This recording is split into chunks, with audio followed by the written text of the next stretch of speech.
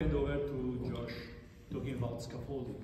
I would like to give you just a short explanation why DOKA decided to jump in the scaffolding business.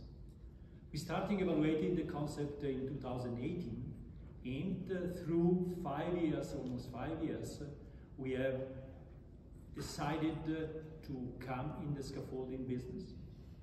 For this reason, we acquired, and in January we acquired 100% of IFPE for two main different reasons, or strategic reasons.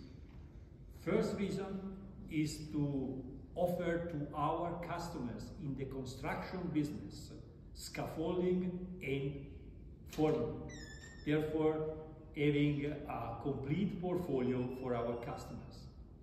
Second strategic reason is that we would like to acquire a certain position in the industrial business of scaffolding, because DOKA is completely unknown in the industrial segment, and scaffolding could be a very good entrance for taking and achieving a certain market share also in the industrial business. And last but not least, we have decided to acquire an American company which is absolutely fit with our first focus for our future strategy, which is a strong position in North America, and especially in US. And now I hand over to Josh, CEO of IFPE.